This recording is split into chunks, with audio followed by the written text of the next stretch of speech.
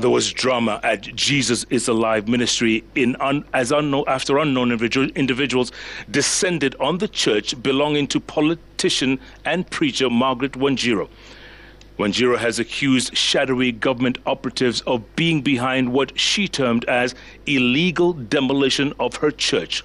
Wanjiru, who accused the Kenya Kwanza government of turning its back on her despite her campaigns for the 2022 general election, claims she sustained injuries during the Wednesday incident. We get more from our very own Ben Kirui. It is sad, very sad, that this is the government that we campaigned for. At 11:19 Wednesday, according to this CCTV footage, the gates to Jesus Is Alive Ministries, owned by preacher Margaret Wanjiru, swung open.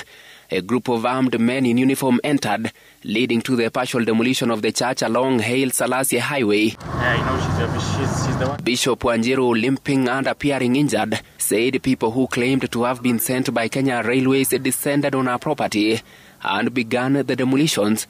They roughed up anyone who stood in their way. Watu wametuvamia leo, wanasema wametumwa na Railways. And I want to say categorically, hii Weruga Lane haina property ambayo ni ya Railways.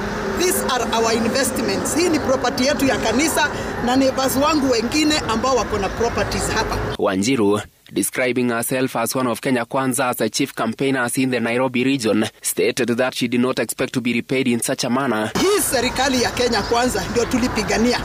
I'm one of the chief campaigners of Kenya Kwanza government. I'm among the very first people that started selling and campaigning for His Excellency William Ruto.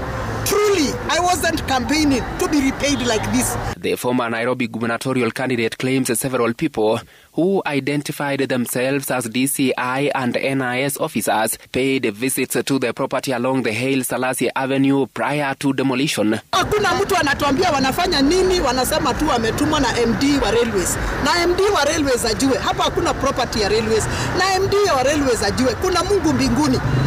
Bila mnasemanga nyinyi kwa serikali kuna Mungu mbinguni, hata kwetu kwa makanisa kuna Mungu mbinguni. A Nairobi court dismissed a case from 2022 that challenged the construction of a wall between Kenya Railways land and Bishop Margaret Wanjiru's church in Nairobi. The case was filed by Bishop Wanjiru's church, Jesus Is Alive Ministries, Rambai Patel, S&H Investments, and Soma Properties. The petitioner sued Kenya Railways Corporation, Nairobi Metropolitan Services NMS, and Kenya Urban Roads Authority, claiming that the ongoing development was obstructing their access to Railway Lane, Exchange Lane, Weruga Lane, and Haile Selassie Avenue. Kenya Railways responded by claiming ownership of the entire area occupied by Wanjiru's church and her neighbors. According to Railways, the allocations to those properties were made irregularly and separated from its property.